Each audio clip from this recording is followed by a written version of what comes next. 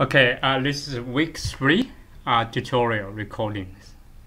We have 6 tutorial questions, so we are going to go through them one by one.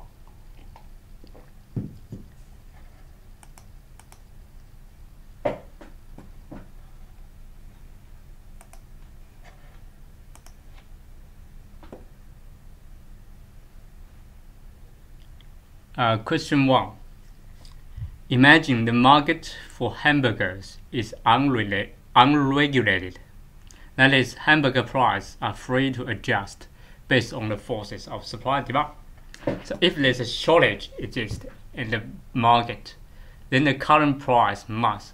If there's a shortage, so that means there are more demand than supply. So the current price must be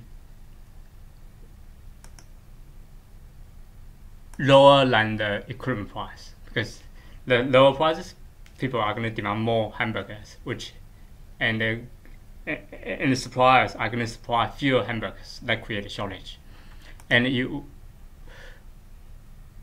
would expect buyers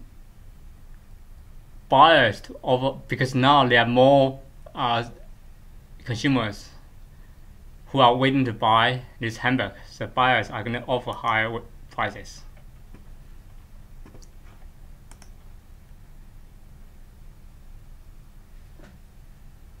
Okay, that's question 1. Question 2.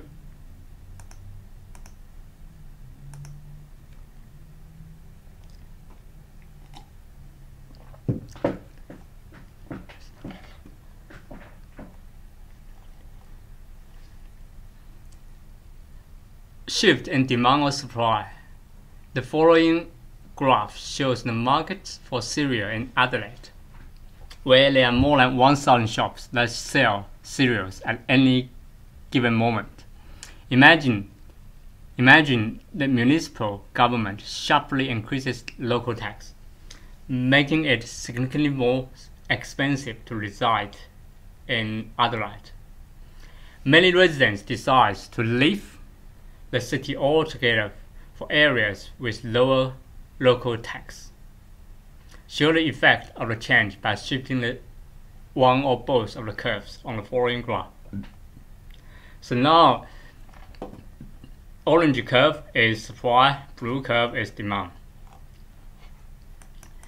And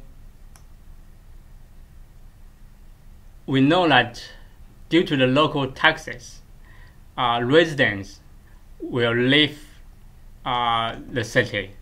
So which means at any prices level, we have fewer residents to buy cereals. So this demand curve will shift to the left. So at any price level, because many residents leave the areas, leaves the city, so fewer number of consumers, so the demand becomes smaller at any price level, which means the demand curve shift to the left.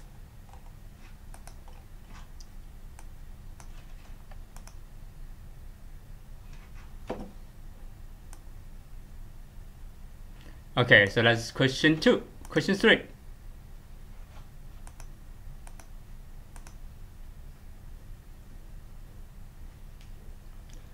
Market equilibrium. The following table shows the supply and demand in the market for bottled water in Adelaide. So we are giving this table of data.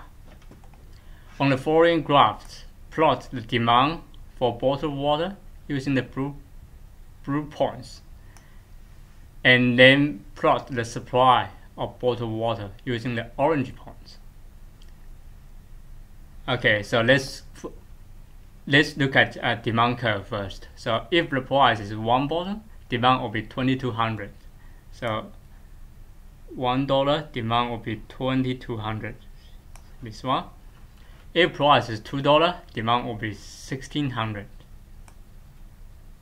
$2 demand will be 1,600. If price is $3, demand will be 1200.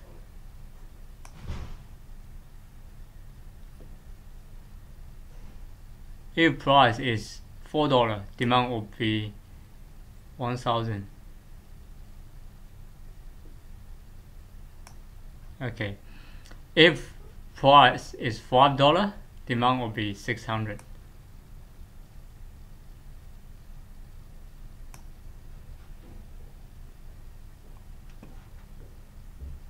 $4, 1000.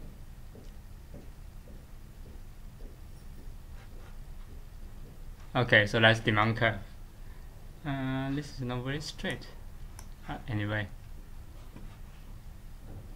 $1, 1200, $2, 1600, $3, 1200, $4, 1000, $5, 600. Okay, so that's a demand curve. Supply curve. Then if price is 1, supply is 400. If it is 2, 1000. If it is 3, 1800.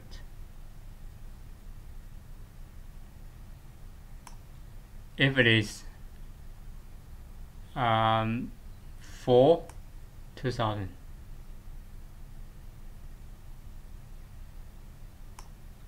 If it is 5, 2400. Okay, so that's the supply, that's demand. The equilibrium is the intersection point, so you can read it from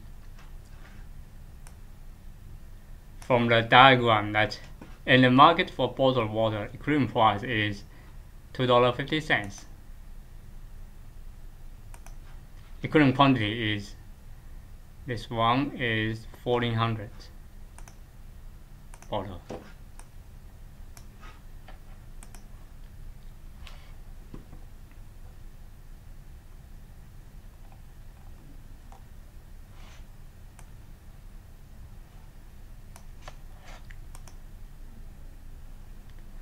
Okay, that's question 3. Question 4.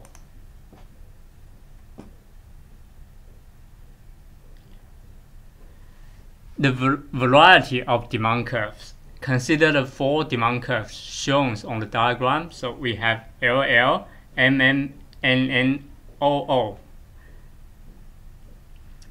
These 4 lines intersect as point A. So this is point A. Between point A and point E. So between point A and point E, so this is straight, a vertical line. Curve O is perfectly inelastic because from A to E, no matter what price, from A to E, price increases, but the quantity of demand does not change. So the quantity of demand is not responding to the price change. So this curve is perfectly inelastic. Between point A and point D, curve NN is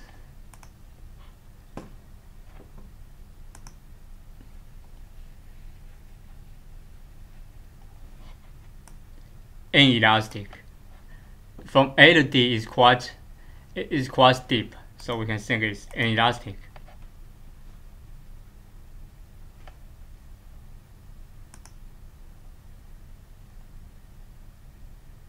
You can actually calculate. So from A to D, price is decreased by, okay, from A to D, price decreased by changing from 100 to 80, so decreased by 20%. However, price increased by 20% from A to D, price increased by 20%. However, the quantity decreased. Let me repeat. From A to D, the price increased by 30%, increased from 100 to 130, so increased by 30%.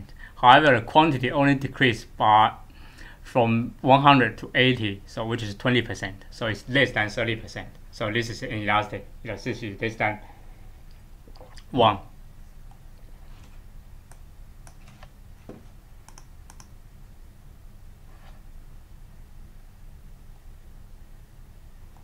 Okay, that's question 4. Question 5.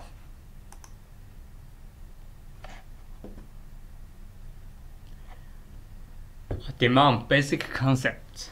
Complete the following table by determining which terms correspond to each definition.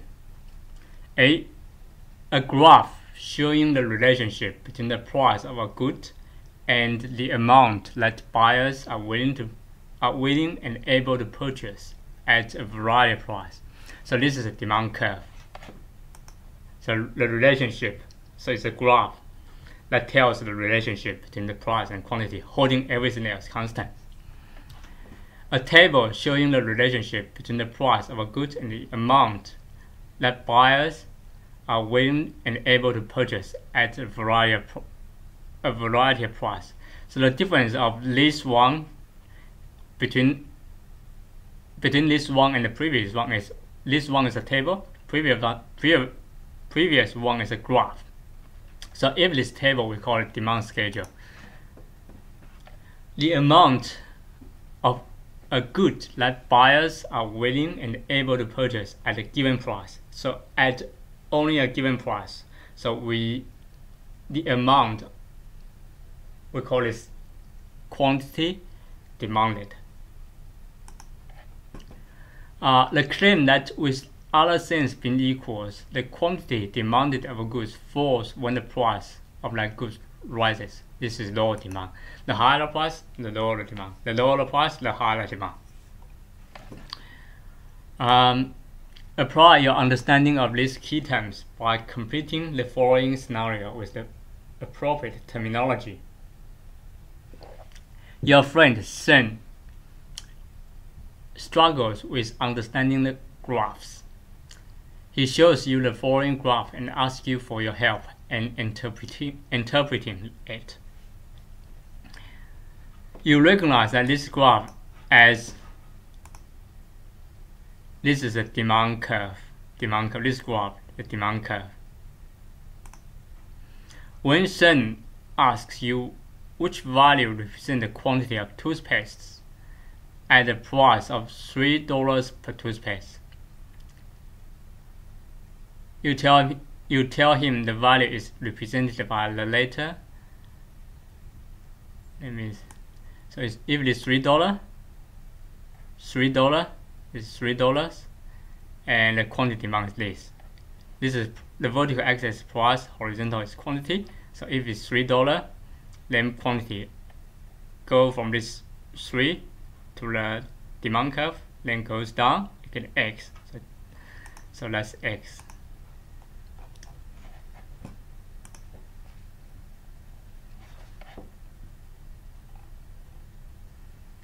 Okay, so that's question 5. Question 6.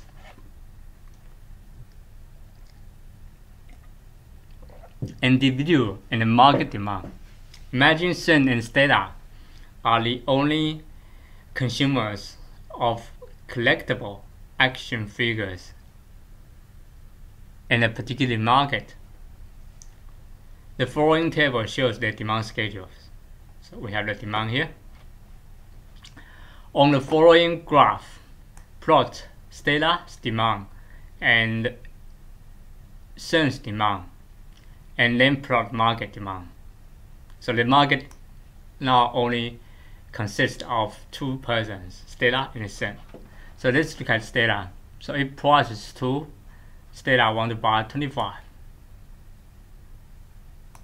If price is 4, 20.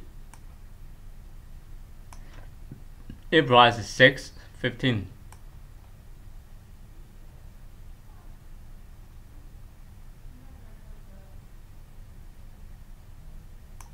if price is 8, 10.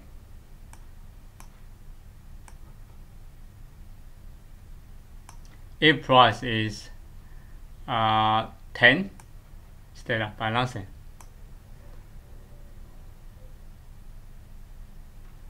Okay, then since demand curve, if price is 2, he's willing to buy 35.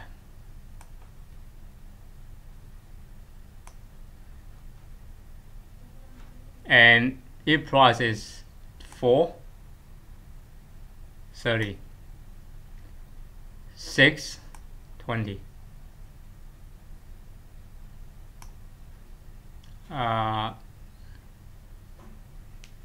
8, 15,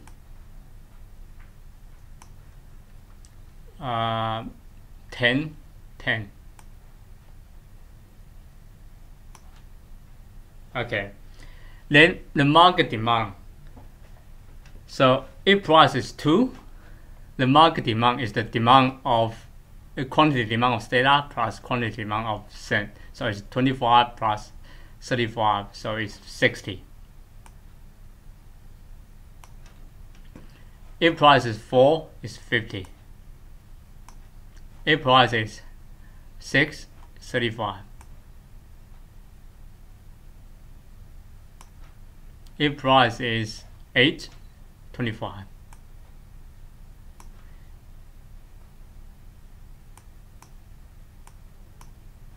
If price is 10, it's 10.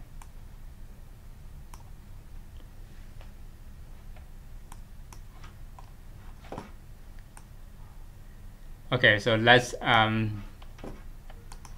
question 6. Okay, this is all about week 3 tutorials.